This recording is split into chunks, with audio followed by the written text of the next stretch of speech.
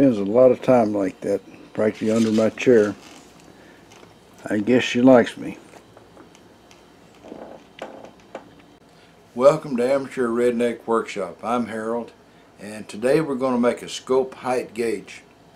Now, I've never seen one any place, so I had to kind of figure it out on my own.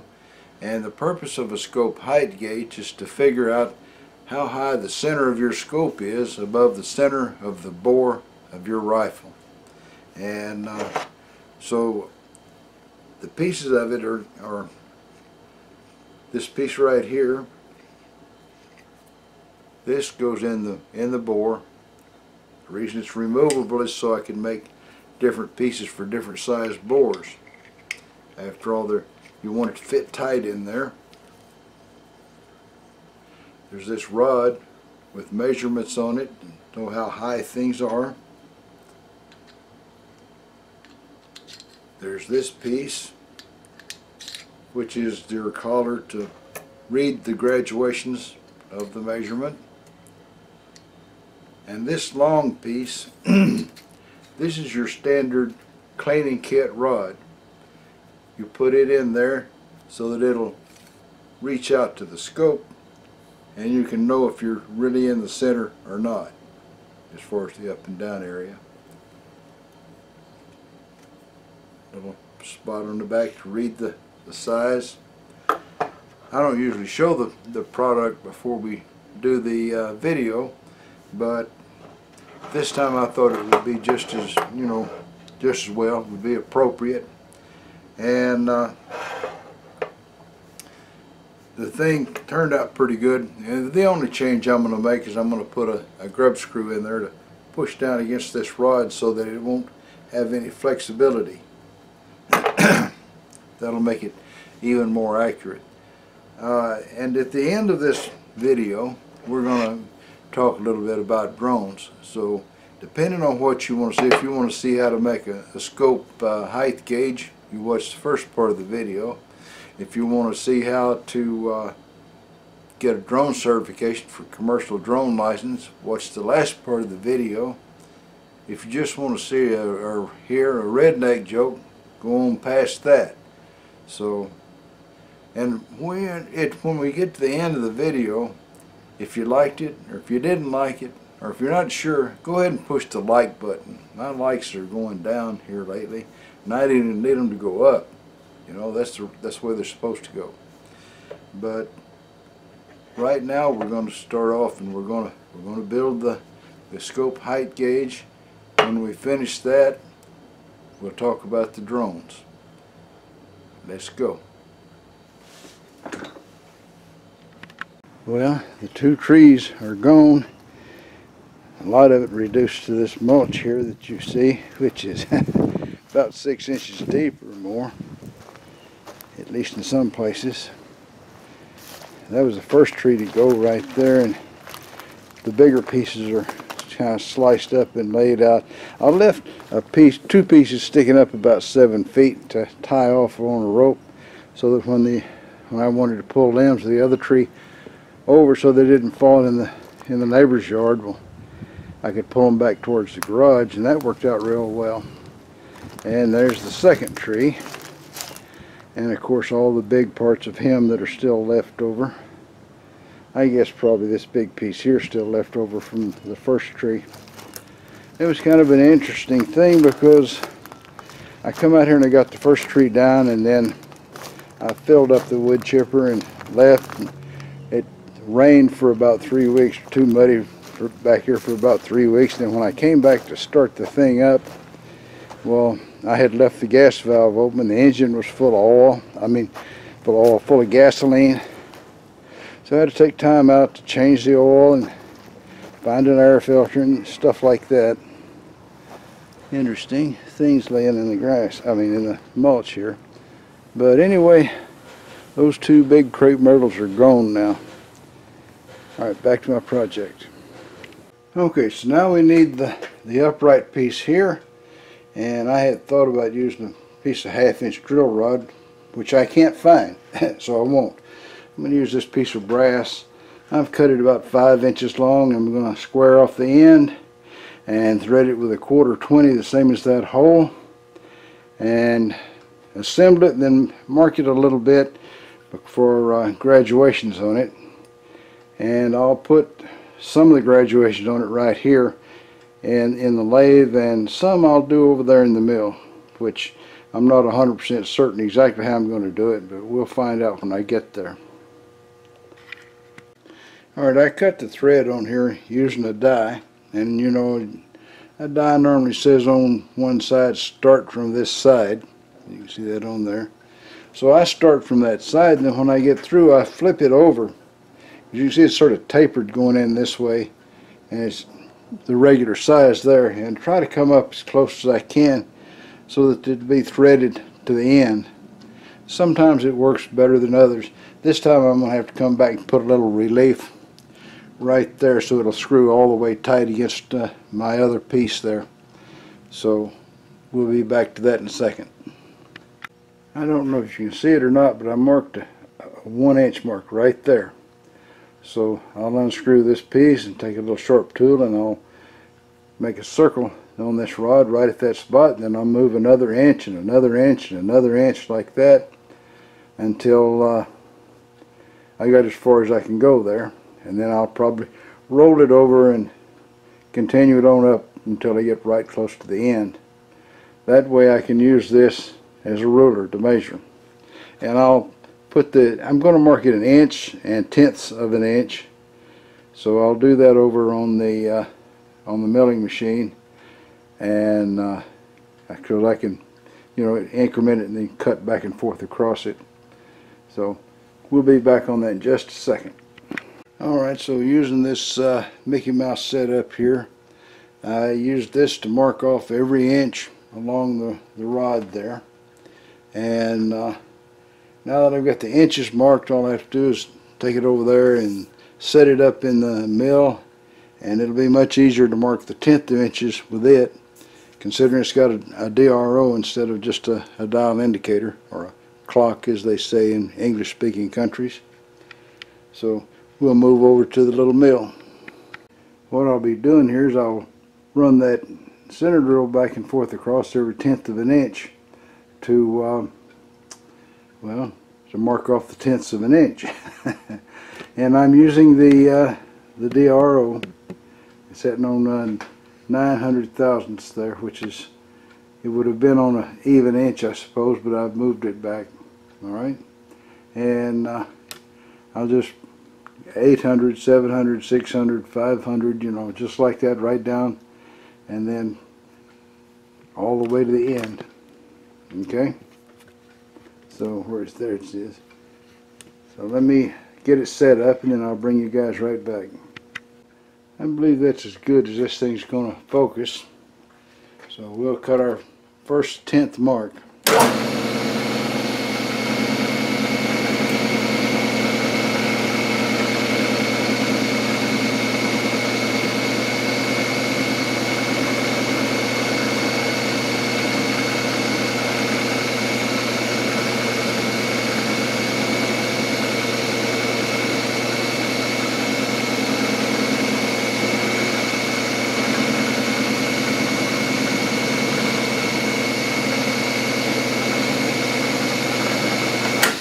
Now that's just a little over 5 thousandths deep. I'm not sure if that's deep enough.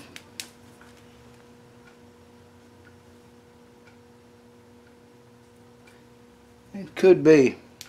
We'll go with that for now. I think that's down deep enough. So I'm going to move it on to the next 100 thousandth mark.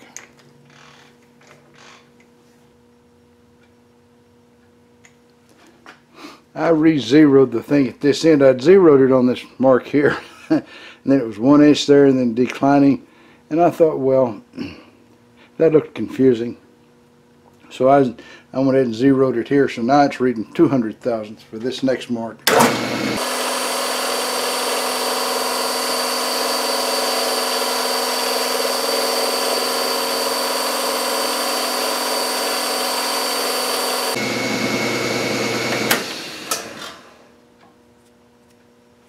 And I think that looks pretty good. So I'm gonna put you guys back to sleep so I can do all these, because it's gonna take a while to do, and then we'll bring you back when I've got the notches cut. Alright, so I feel like this is going from the improbable on one end to the improbable on the other. This is 1 inch above the center line here, so that would be 1 inch above the bore. 2 inches, 3 inches, 4 inches, 5 inches. You know, I think I've gone, nothing's going to be closer to the bore than 1 inch, I'm pretty sure, and nothing's going to be higher than 4 inches for sure, I don't think, unless it's really some unusual thing. But nevertheless, there you are. Lined up. I don't know why I thought I needed to line it up with the back, but that's what I thought. So that's why I did it. Now, it's getting close to 4 o'clock. The range closes about 5:30. So I've got to knock this off and go practice for an hour. And then we will do the last piece, maybe the last piece tomorrow. Well, here we are. It's the next day, and I figured it's a good time to get on with this. According to the apocalyptic weatherman, the Canada Express is going to blow through here in a little bit and bring high winds, low temperatures, and a thunderstorm or two.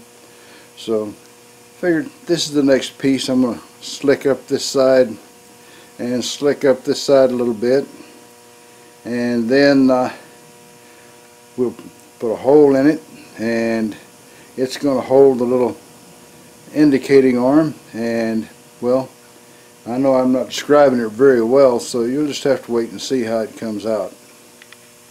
So we're just going to do a little general surface smoothing here. There's not enough metal there to remove much.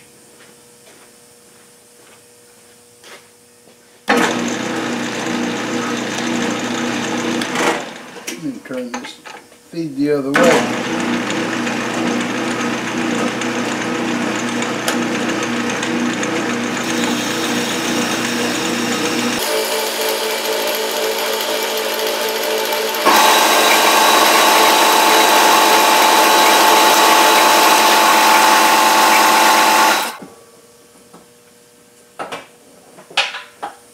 The boss lady told me my compressor was still on, and I told her, no, it's not on.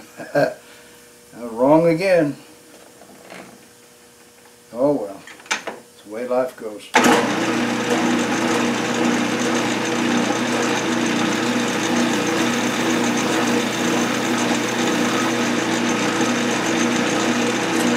Alright, turn it around. A little bit of smoothing on the other side. The other side is not going to turn out as pretty, but got that little hole in it, and we're going to try to hide the hole instead of removing it, because like I say, I don't have enough metal here for a real good job of beautification.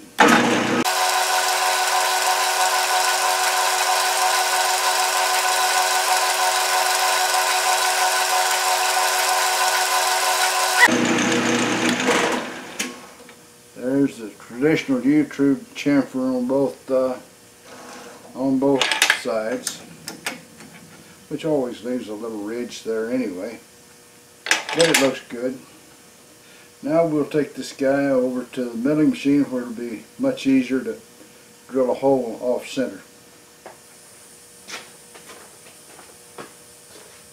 And you guys are going to sleep while I get things set up. Alright, I've moved 1/10 of an inch off center so that the edge will be nearer to where I'm going to take the reading of the height, and it'll give me plenty of room for a rod to go through the other direction.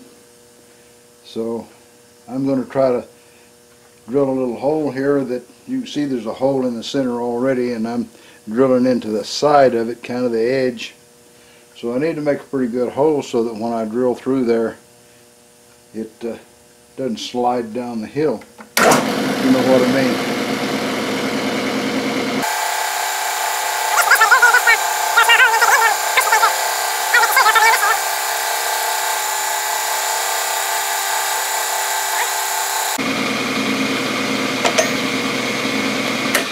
Alright, so I'm going to get just a slightly larger drill bit and poke a hole all the way through.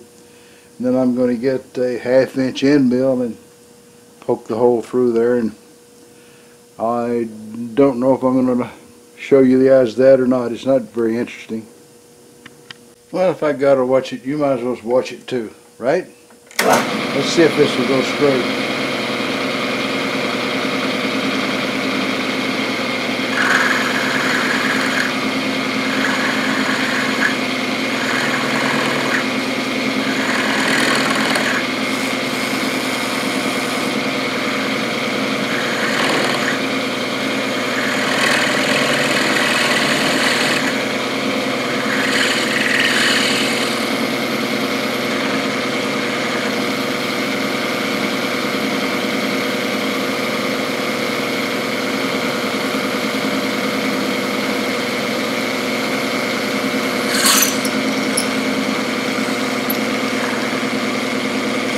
Well, I could see deflection there, even though I had started that center hole, because it was still too much on the side there. But once I run that end mill through there, that'll straighten up quite a lot. So let me get this out and I call it in and the end mill in it, and we'll do the next step. Alright, so I got a 1/2 inch end mill. And even if whether it's a center cutting end mill or not, I've got the center of this thing cut out with that drill bit, so it's going to work just fine, theoretically. Hopefully I got everything tightened up. We'll give her a shot.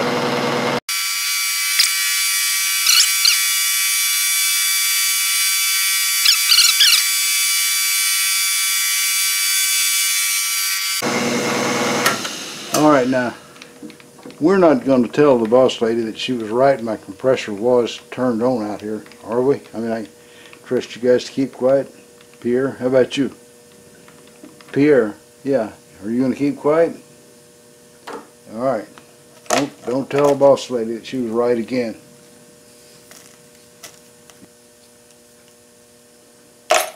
Alright, we've got a hole right there.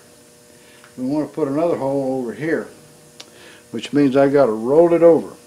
Okay? So, this being the guide that this thing's going to go into, right here, so it should be close enough to the edge that I can see exactly what, I don't have where you can see it. It goes on here, it should be close enough to the edge there that I can see what it's touching, and I don't know that I need anything to hold it still, because it doesn't seem like I do. Anyway, you can see that I'm going to know from these edges some sort of an idea as to where I'm at. Now I'll have to make some allowance for the diameter of the rod that I put through there. So we'll get to that little bit in a minute. I had completely forgot about that. I was going to make these marks based on offset for that rod, and I forgot. Okay, so we'll just have to add to the reading for or subtract from it for the size of the rod. All right, back to sleep. Okay, so I took an end mill and made myself a nice flat spot there to start drilling on. I'm going to take this tiny little center drill and make a little hole that my drill bit can follow to stay straight.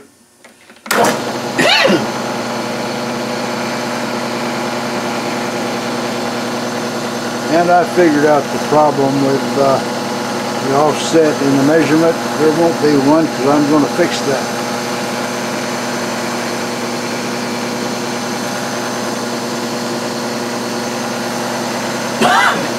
Excuse me.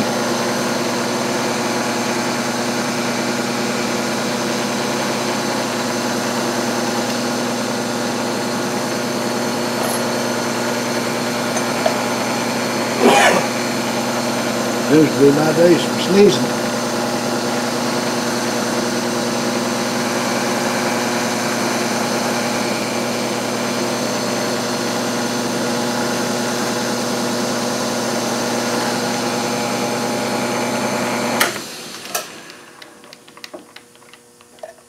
Okay, now the rod that's going to go through there, now I've got two of them. Excuse me. One rod's 202 thousandths and the other one is 205 thousandths. And I've got a drill bit here that's 201 thousandth. And I'm going on the supposed rule that drill bits always drill a bigger hole. So if it drills just a little bit bigger hole, I've got a good chance of one of those rods fitting just right. So we'll see what we'll see.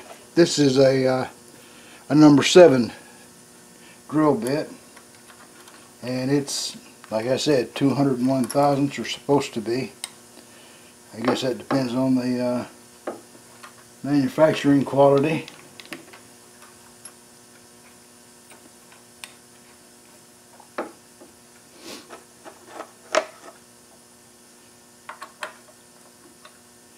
I don't really like this little key because it never fits just really good. It seems to wobble out of there. Well, here we go, all the way through. Hopefully I figured right.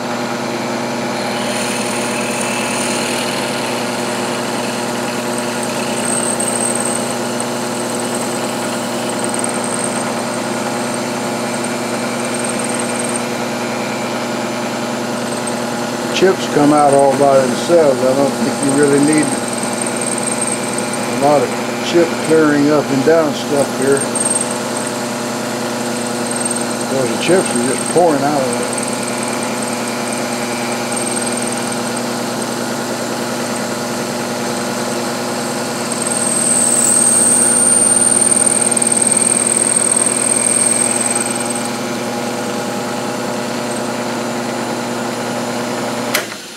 Alright, there we go. There's the hole. And now I'm going to cut a little slot so that it can, when you look at it, it'll be lined up dead on with these guys like it's supposed to be.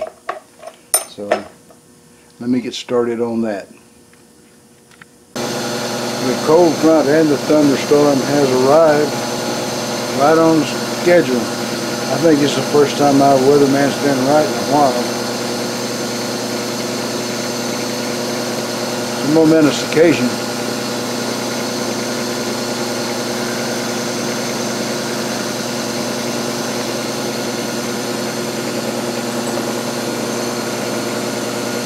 Alright, that marks the dead center of this thing.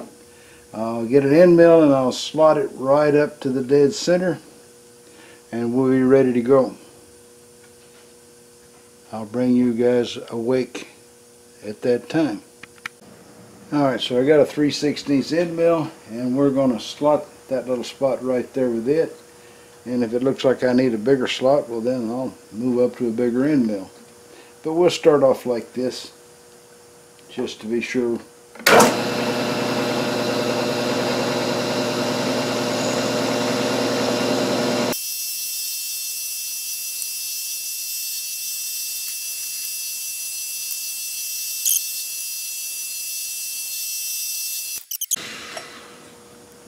Alright, now then I will move this thing over and measure to make sure that's exactly dead center, and if it is, then I'm through.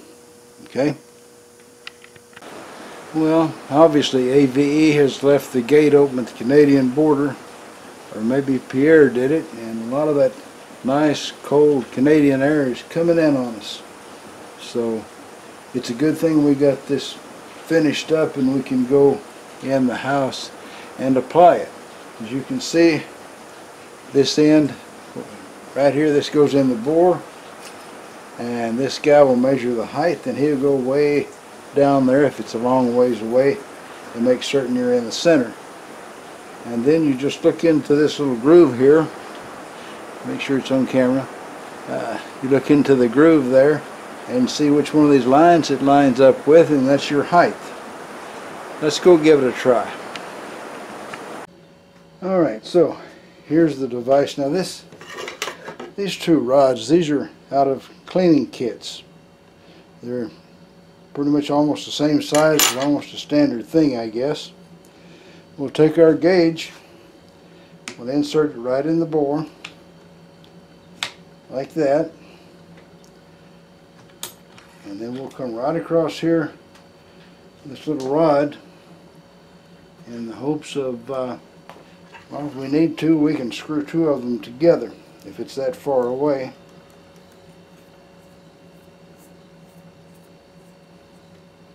There we go.